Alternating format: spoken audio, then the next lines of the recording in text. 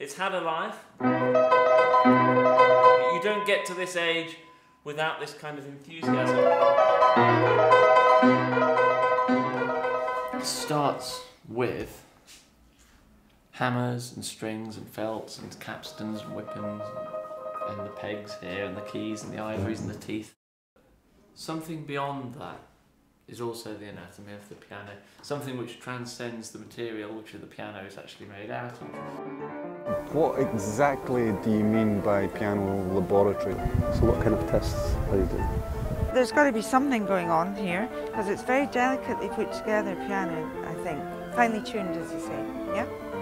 There was a Massey Ferguson tractor, there was a bath, there was other odds and ends just lying about. You're moving into an environment where human beings have difficulty in establishing themselves.